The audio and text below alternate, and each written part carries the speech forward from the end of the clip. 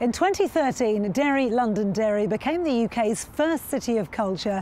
1.5 million visitors flooded in from all over the world to see sights like the city's new Peace Bridge, part of a huge regeneration.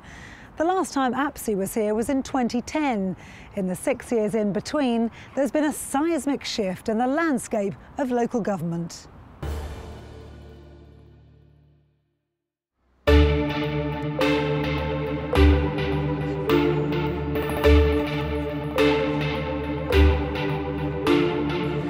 Nearly 500 delegates have come here from all over the UK for innovative and inspiring ideas to transform their services by doing more with less.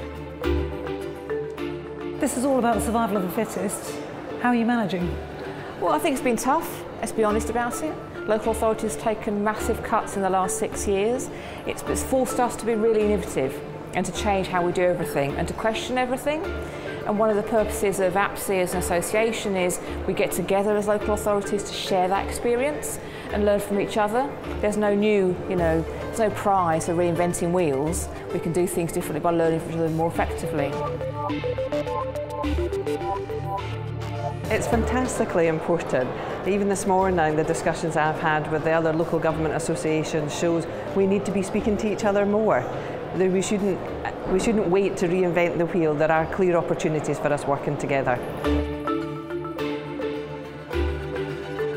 At the end of the day, people want to see their communities tidy. They don't want weeds on the streets. They don't want actually roads unrepaired. We've got to make sure those things happen. We just need to look at how it's done differently. And there are so many opportunities, so much energy out there, both within councils and actually within communities, that the councils need to learn how to sort of tap into those better. The speakers here bring quite a diverse range of views, which broadens your view of the future for local government. Councils have responded really well. They've transformed over the last few years. Mainly in Scotland, the transformation has been within authorities, although there's been some sharing of resources, and that will continue, and local government will rise to the challenge. It's not easy, it's not where local government wants to find itself, but it will rise to the challenge. In the future, local government in Wales has budget pressures of upwards of £200 million every single year. Local government will still have to innovate and reform. It will have to work in partnership with the Welsh Government. It will have to collaborate, and it will have to look for more transformational approaches to public service reform, because all the low-hanging fruit has been picked. Well, for the first time since the early 70s, councils have been afforded a role in a programme for government. That means they're not just concentrating on births and burials, they're actually taking charge of investment and future planning for local communities. It's a big overhaul, but the powers have to be transferred along with the resources, and that's where the challenge lies. What does it mean for democracy? It's a huge challenge for local democracy, and strengthening local democracy is obviously what NILGA, the Local Government Association, and our 11 partner councils want to do. We have a new political environment in Northern Ireland where we're talking about exciting things like waste rather than the contentious issues of the past. In order for that to take practice and take root in local people and local communities, we need further devolution to councils in terms of resources, powers and trust. Local authorities face unprecedented challenges, and everyone is here today to share ideas and best practice. Rather than resenting what has been lost to local authorities, let's try and reinvent things to wrestle back power, to make sure that we as local politicians can respond to the needs of our people, the people we're in touch with, and the people for whom we have a desire to improve their lot. And who's adapting and who's potentially in danger of not surviving?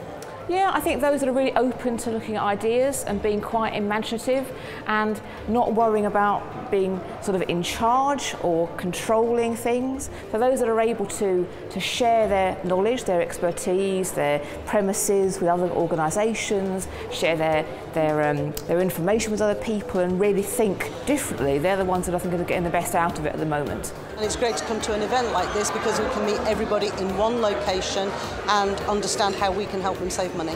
We provide software solutions for local government.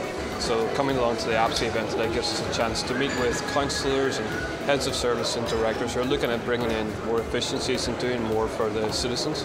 It's a real good opportunity for local authorities to get together to discuss issues that they're facing.